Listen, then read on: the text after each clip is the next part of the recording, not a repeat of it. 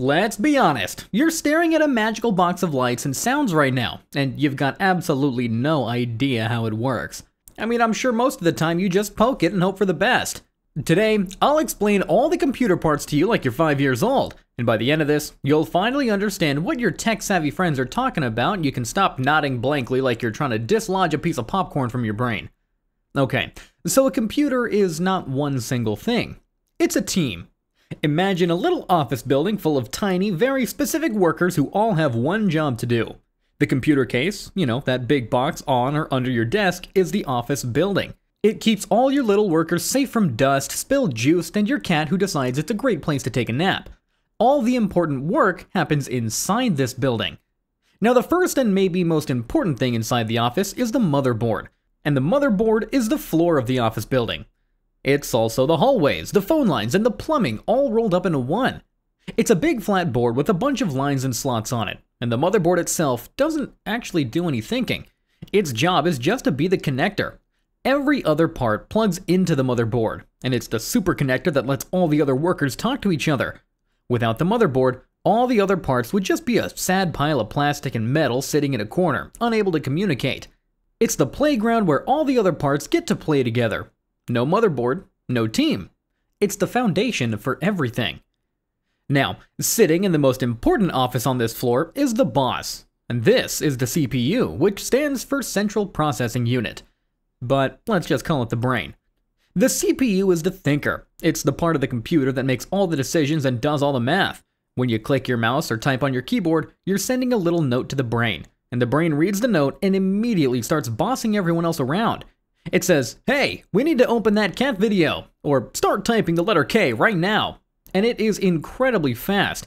It can do billions of calculations every single second. A faster brain means the whole office works faster. A slow brain means that everyone is standing around waiting for instructions, which is why a computer with a slow brain feels like it's moving through molasses. The brain is the single most important worker in the entire building. It really is the star of the show. But even the smartest brain in the world can't do its job if it has nowhere to work.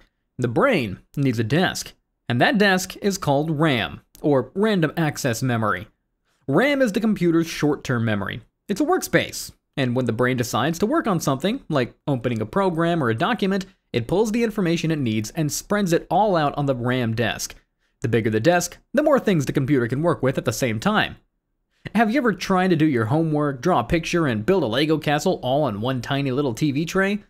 Well, things get messy. I mean, you knock stuff over, you can't find your crayons, and everything takes forever.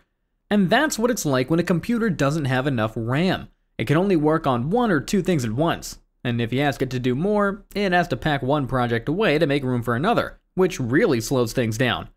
But if you have a huge, giant desk, then you can have your homework, your drawing, your Legos, and even a snack all spread out and ready to go.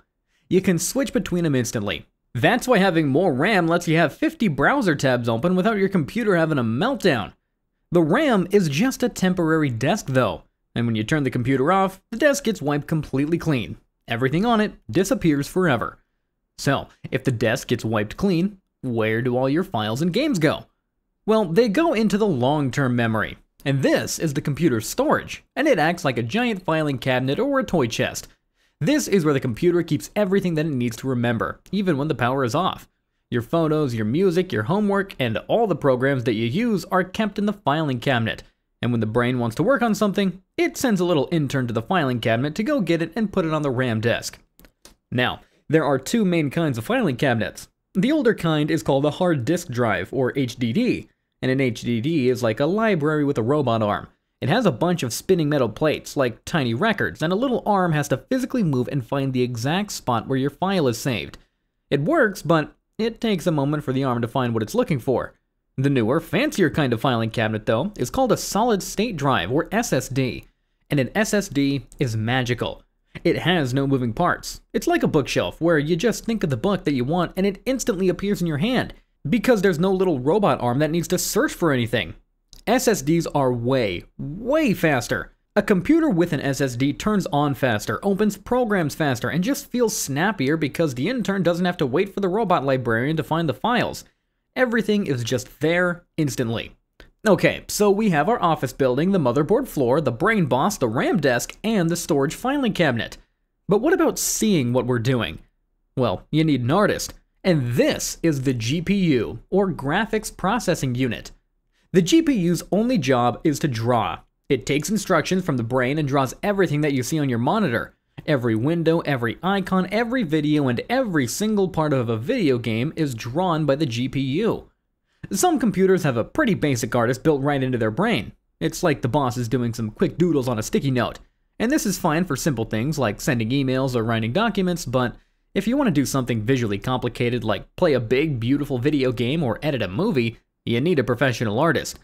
And that's when you get a separate, powerful GPU.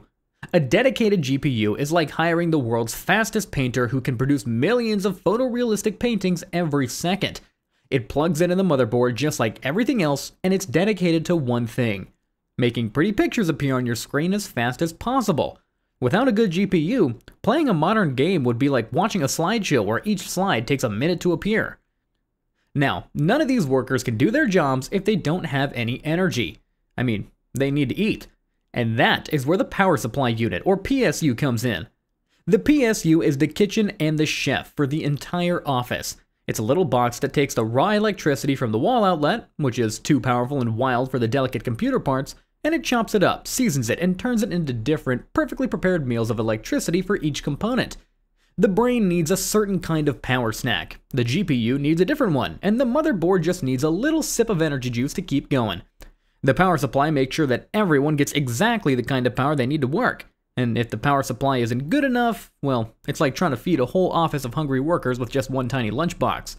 People tend to get cranky and they stop working, and then the whole system shuts down. Speaking of workers, what happens when a lot of people are working really hard in one office? Well, it gets really hot. The computer parts are the exact same way. The brain and the artist, the CPU and GPU, get very warm when they're thinking hard. And if they get too hot, they get a fever and can't work properly. They might even get damaged permanently. So to stop this from happening, the computer needs a cooling system. This is basically the office's air conditioning. Usually this is just a fan or several fans, and they blow cool air over the hot parts to carry their heat away. Sometimes the most important parts, like the brain, will also have a big chunk of metal with lots of fins on it called a heatsink.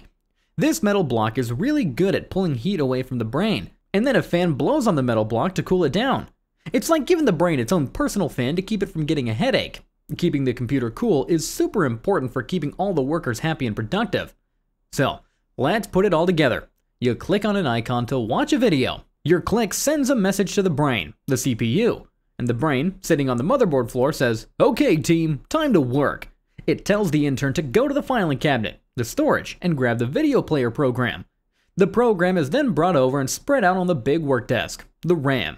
The brain then starts processing the video file, and it tells the professional artist, the GPU, exactly what to draw. The GPU starts drawing the video on your screen at lightning speed. All the while, the power supply is feeding everyone the perfect energy meals they need, and the cooling fans are blowing a nice, cool breeze over everyone to make sure that nobody's getting too hot and sweaty from working so hard. All this communication and action is happening on the motherboard, which connects every single part so they can work as a perfect team. And really, that's it. That's a computer. It's not one magic thing. It's a team of highly specialized parts all working together inside a box. You have the motherboard as the foundation, the CPU as the brain, RAM as the temporary workspace, storage as the long-term memory, a GPU as the artist, a power supply as the kitchen, and fans to keep everyone from getting a fever. See? You get it now. It's just a little office in a box. I mean, you're basically ready to build one yourself.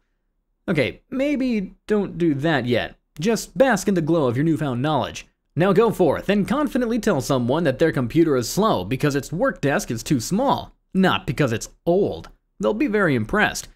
Or maybe very confused. Either way, it's a win-win.